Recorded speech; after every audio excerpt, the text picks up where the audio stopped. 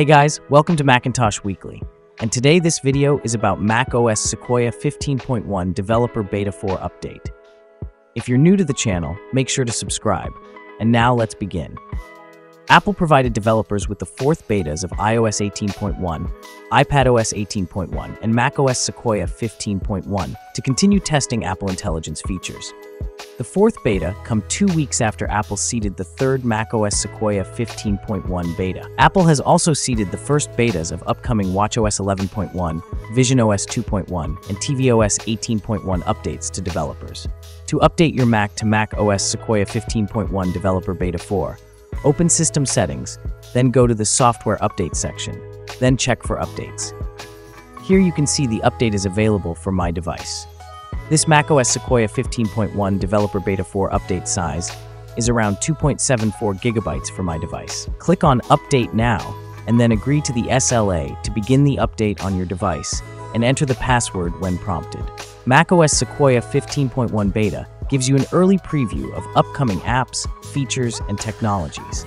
Please back up your Mac before you install the beta.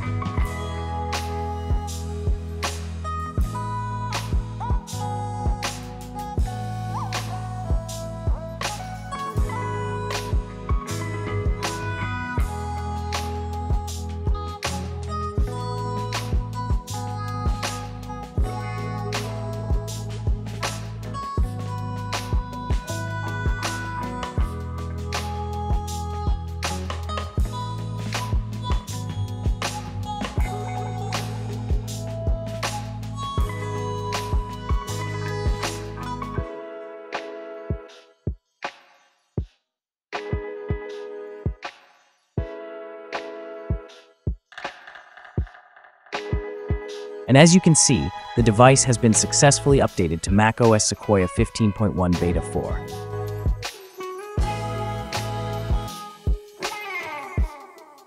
And the build number is 24B5046F. Moving forward and talking about what's new in this build. This macOS Sequoia 15.1 Beta is an early preview of an update to macOS Sequoia that will be available later. Moving forward and talking about what's new in this build. This beta includes an initial set of the features powered by Apple Intelligence. To try the Apple Intelligence beta, join the waitlist in Settings, and you will be notified as soon as it is ready for your device. Both the device language and Siri language must be set to US English. Apple Intelligence is available on Macs with M1 and later. Apple Intelligence is not currently available in China. Moving forward and talking about macOS Sequoia 15.1 Beta 4 release notes. The macOS 15.1 SDK provides support to develop apps for Mac computers running Sequoia 15.1 Beta 4. The SDK comes bundled with Xcode 16.1, available from the Mac App Store.